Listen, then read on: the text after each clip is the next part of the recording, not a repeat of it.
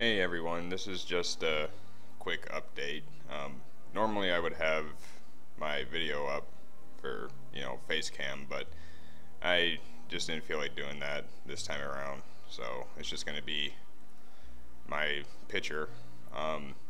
This is going to be, like I said, an update, but it's also going to be a quick thank you for all of the support and donations I got recently.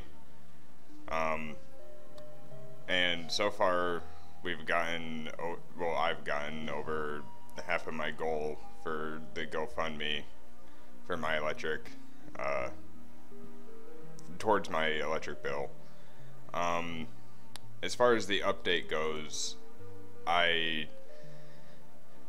called the company hoping that since I have pretty much enough for half of it, I thought, well, maybe if I pay half, they would, be able to not disconnect it. I don't have the money yet because it takes 2 to 5 business days from the GoFundMe site to put it onto my card. And well, as I was looking at the bill, as stated in Hydro's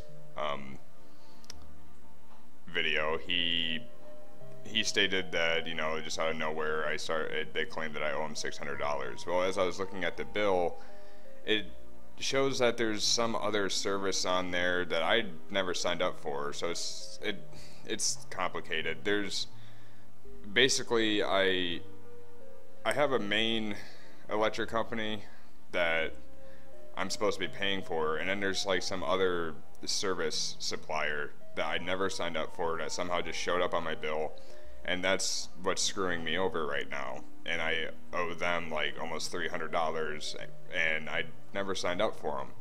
I called this other supplier, I got them taken off the bill, but because that doesn't go through until the next month, I still have to pay the bill in full, even though when I contacted my actual supplier and told them I'll pay what I owe them once I get the money, there's still absolutely nothing I can do.